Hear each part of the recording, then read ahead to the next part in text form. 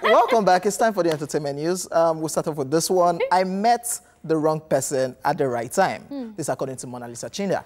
Nollywood actress Monalisa Chinda has spoken up about, once again, about a failed marriage to Dejo Richards. She made this known in a recent interview with The Sun when she was asked if she sees her first marriage as a mistake.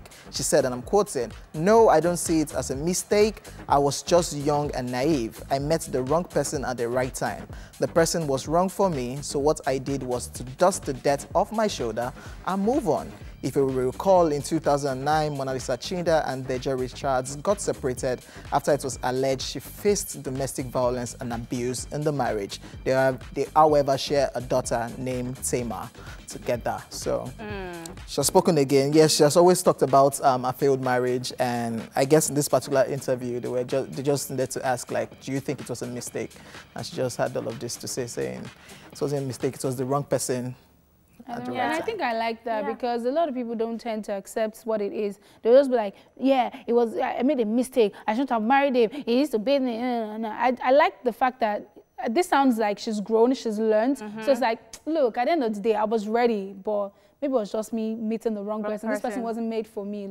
And she probably must have seen signs, because those kind of things, you would see signs where you just be like, oh no, because I'm ready and I feel like this way, let's keep it moving and all of that stuff. But then you realize that, look, at the end of the day, this was just what it was, bottom line. And she didn't sound very hateful. She didn't sound like, look, I regret it or whatever it is. Because as you grow, you need to learn. Yeah, I completely agree with you, because I read the full interview on the newspapers, and I saw that she said she was young and naive, but that, as you said, that she's happy that she experienced it, she has learned from it. She's like, maybe if he had asked her to marry him right now, she would have said no, because she knows better. And I like the fact that she actually spoke about the realness of marriage not being just the wedding. It's actually a real relationship between two people, two different people. And actually, she's also said, if you also make a mistake, don't kill yourself over it. You know, you can hurt, but learn from it and move on. I thought that was a very mature angle to go about it from.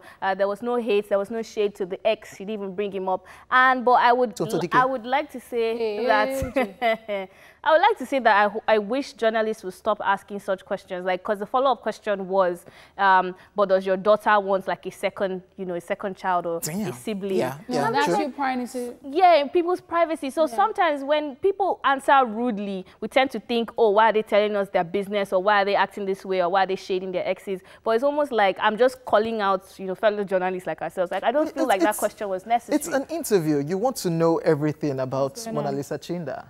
So it's still part of her life. And I think it's a personal thing too. Some people are comfortable. You can deny. You can say, I don't want to. Some people are like, look, I don't want to talk about my personal you move on next. And you move on. You move on from it. But then some journalists will now take it personal and be like, oh, why is she holding information? Why is nah, don't. People tell you what they want you to know, and if they don't want you to know, don't pry. Don't force it out of them. At the end of the day, they are human beings and they're entitled to their privacy as well. True. All right, moving on to the next story. African Magic Viewer Choice Awards AMVCA 2020.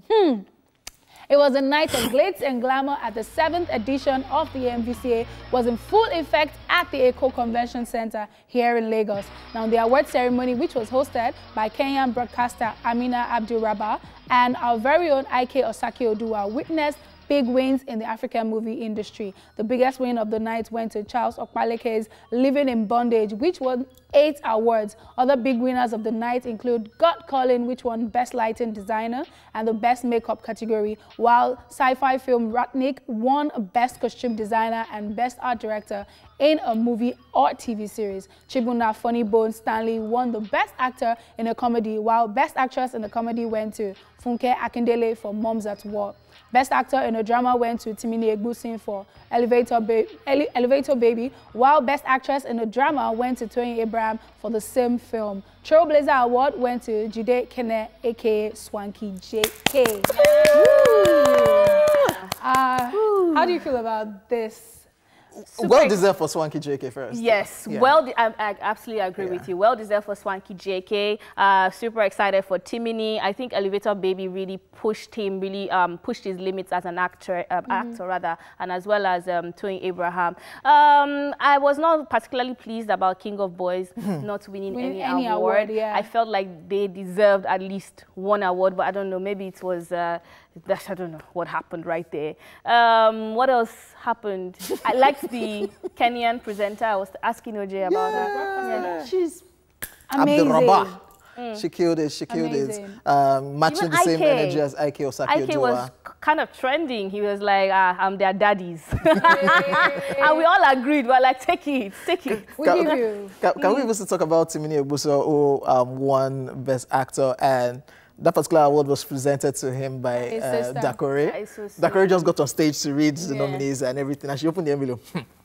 How do I control my emotion? And immediately it was time for her to call the name. She just called the name and she was just screaming everywhere. Their relationship is really nice. Crazy. And she has helped him grow even as an actor. I've watched them on sets together. I've watched him follow her 2 sets to learn from her. I love their sibling relationship. We need more of that in the industry. Living in Bondage.